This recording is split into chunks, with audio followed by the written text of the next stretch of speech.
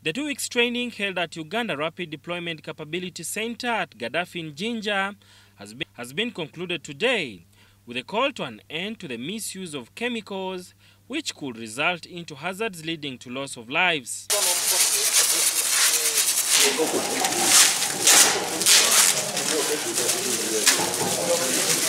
In his remarks, the Permanent Secretary Minister of Gender, Labour and Social Development, Mr. Agri David Chibinge, who represented Mr. Omar Odong Francis Kimolo, the training is very important in identifying the dangerous chemicals when used. We've been here for the past almost 2 weeks and for a purpose.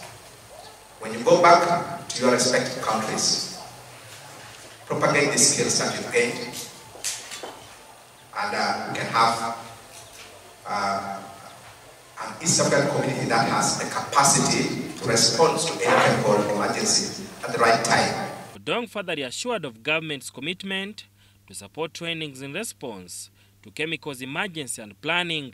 The recommendations. We are also implementing what we call the Chemical Safety and Security Program, which is to coordinate, put in place mechanisms to safeguard the population and the workers in particular against misuse of chemicals.